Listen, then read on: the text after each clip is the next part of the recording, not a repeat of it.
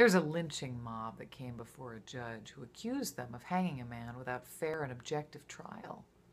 "Oh, Your Honor," the leader said, "we listened very fairly and objectively to every word he had to say. Then we hung the son of a bitch."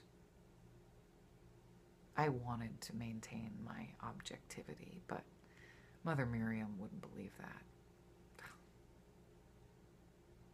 She couldn't have known about Marie. But she must have suspected something. Marie was my younger sister, who decided she had a vocation to the convent when she was 15.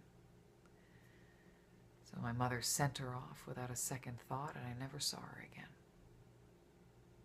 I received a message late one night that Marie had died of acute and unattended appendicitis because her mother superior wouldn't take her to a hospital. Well, no, I guess at heart I couldn't be very fair and objective now, could I?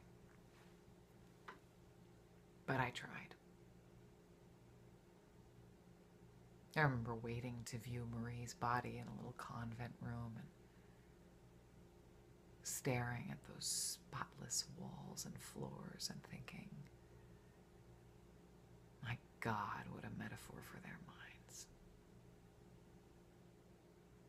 And that's when I realized that my religion, my Christ, is this, the mind.